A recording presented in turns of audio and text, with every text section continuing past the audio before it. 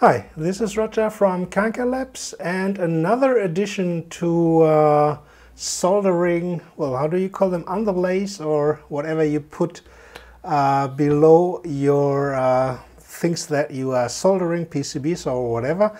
I already introduced you to these, well, they come in different names, ceramic protector plate, or you find them at eBay or Alibaba probably as a solder plate. So just search for solder plate. We have tried to import them, but until now we didn't find a good source which sells them in quantities below 1,000 pieces. What I already demonstrated to you is how heat resistant these things are. I take a small gas burner and I can even put my hand behind it, and the flame doesn't get through and even the heat doesn't get through. So you can even do hard solder work, not only soft soldering with electronic solder work, but also hard soldering. But oh, the top was still quite hot. But there is another thing they are useful, and that is when you do test work or measuring with high frequency circuits. Then there's always one problem.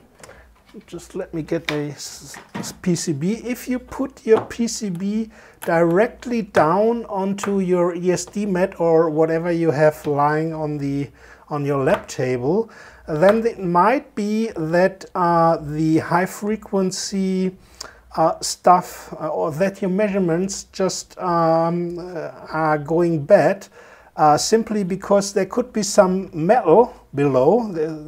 There could be some beams below your table, or you have forgotten that under your mat there is something metallic lying around, and this changes the high frequency properties of your circuit.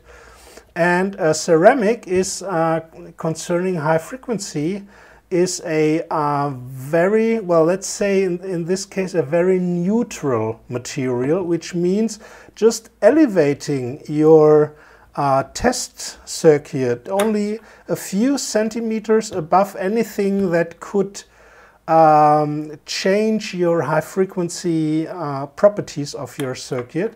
If you just elevate it and use a ceramic material, then you can be nearly 100% sure that you don't get any adverse effects by anything lying around. Of course, you shouldn't have any large magnets or tons of steel near you, but usually in the normal lab, these 2 centimeters on a ceramic block of or a block of ceramic material are sufficient to kind of isolate your PCB and your circuit from any adverse high frequency effects from your surrounding. So just another tip for what you can use these ceramic protector plates, or as they are most often sold at eBay as simply solder plates. So that was it, a short tip from me, and hope you liked it, and see you next time at the M Show, what every maker should have one of. Bye from Roger, bye from Kanka Labs.